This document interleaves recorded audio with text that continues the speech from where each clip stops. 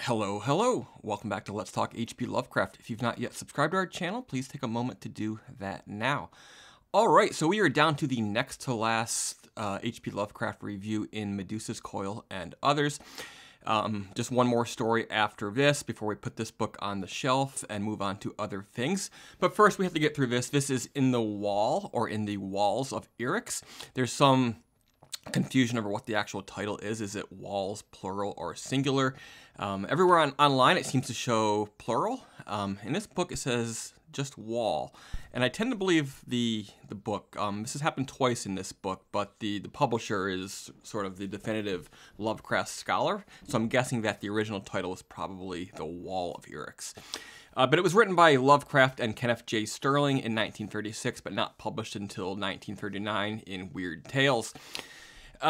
Synopsis. A man named Stanfield from Earth, part of a mining company, goes to Venus to mine a strange power-producing crystal. But these crystals are coveted by and protected by a man-lizard hybrid weird species, alien species, who seem to have some sort of a connection to it, and they always know where it is and where to find it, and they know if people are tampering with it. And because of this, people have avoided their big cities and all that, and they're just out there mining these objects from the wilderness.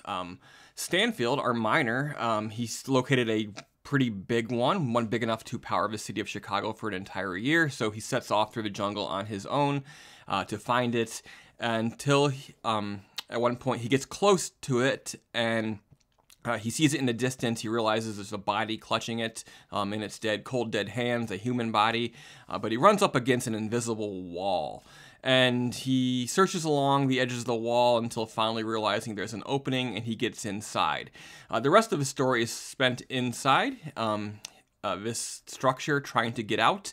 He makes it to the body, but he picks up the crystal and begins to take it away, but he finds himself lost in an invisible labyrinth or maze, and he's always fumbling along these paths and these doors and these corridors, feeling his way, but always being able to see the decaying body of this man who he's taken the crystal from.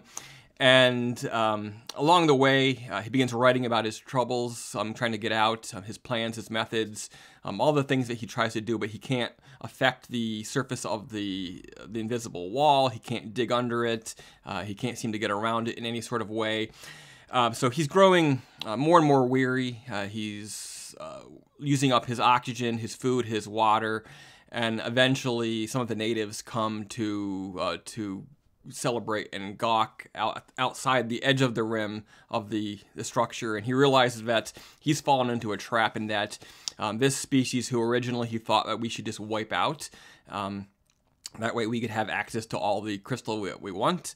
He realizes that he has vastly underestimated them, and that they are a lot more perhaps intelligent than he is, and that perhaps maybe their species is more of the norm in the cosmos than our species, which seems to be, we're more obvious and intentional, and we want wealth and we want power, and they sort of just want to be left alone. He goes on like this for days, and he's growing weaker and weaker, and he's losing all hope for getting out. And he's written this account of his activities, and later in this journey, he gets closer to the body than he's been in days, but he can't get to it. There's another invisible wall, and he's at the end of his rope, and he lays down basically to die, and to, before that, finish writing his account. But as he sort of blacks out, he does think that maybe he saw a light from above. That light from above is attached in a account by one Wesley Miller, who is the flight leader on this crew that goes out looking for him, having tracked his path, his mission. They land the craft, but it's damaged because it hits the invisible wall. But they get inside. They able to locate him and the crystal, and they realize that he was only 22 feet away from the exit when he died from despair and exhaustion. But having read the account, which they attached to their account, to their report, they take Stanfield's advice and decide that, yeah, we're going to bring our army across from Earth and we're going to wipe out these damn savages because there's bigger deposits and, you know, obviously they're setting traps for us, so they can't be trusted, and it's time to do what humans do, which is to wipe anything they don't like out. There is a whole lot of James Cameron's Avatar in this story, but without the warm and fuzziness of Avatar, where we sort of relate to and love the natives, and one of us becomes one of them. You know, this guy, he does come to respect him a little bit more, having underestimated them, but ultimately it's going to lead to them being wiped out, much as, again, is the case in the movie Avatar. But it's pretty cool. This is a Lovecraft story where we actually go physically into space. There's a lot of cases in Lovecraft where somebody's spirit or their soul gets transported far, far away across the cosmos. But I can't think of any other story where somebody actually goes space traveling in their physical form. So that was pretty cool. It makes it feel more like a traditional sci-fi story than any of the other Lovecraft stories that we've seen. But of course, it's also interesting because being a story from the 30s, it does have that old sci-fi feel to it, where we didn't know what we know about now about space travel. So this guy's, he's on a Venus that is filled with lush green jungles, which was how it was commonly depicted in a lot of stories those days. And he's using a mask that you put a cube in it and it dissolves and it creates oxygen, and the same thing with water, and there's food tablets that you basically eat and drink and it expands in your stomach. So all kinds of really interesting old tropes that are common to those days, and it does show its age because of that. But at the same time, I really like this. It would make a great weird movie. I'm reminded of the recent movie where those people get lost in that cornfield and it's like this giant maze, but it's also part of some sort of government program that they've been sort of lured into as like test subjects. So it reminds me very much of that type of situation.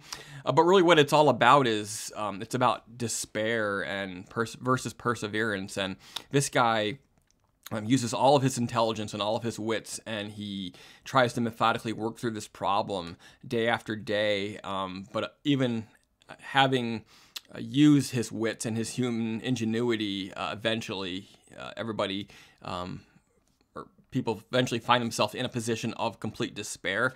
And that's sort of Lovecraft in a nutshell. Sort of this idea of the cold, calculating, uncaring cosmos in which humans are just a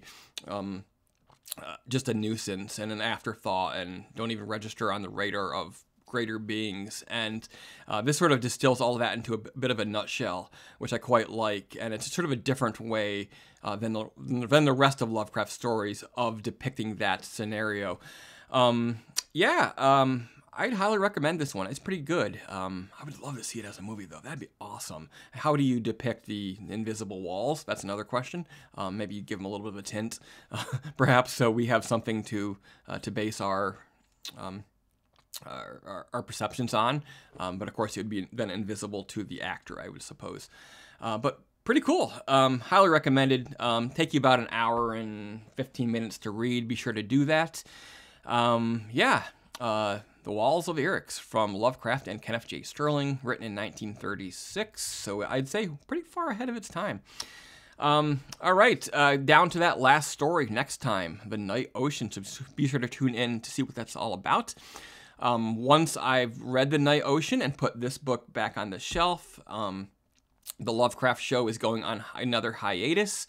But it will be back eventually. I've learned that there's probably 4 more Lovecraft stories out there somewhere that I have not read, but they're also not available in the books that I currently have, so I'm going to need to track them down.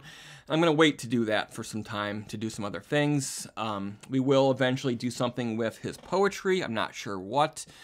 And then beyond all of that, I was thinking about perhaps starting a new playlist that it's all Cthulhu Mythos stories, reviews by other authors. So that's where I'm going next.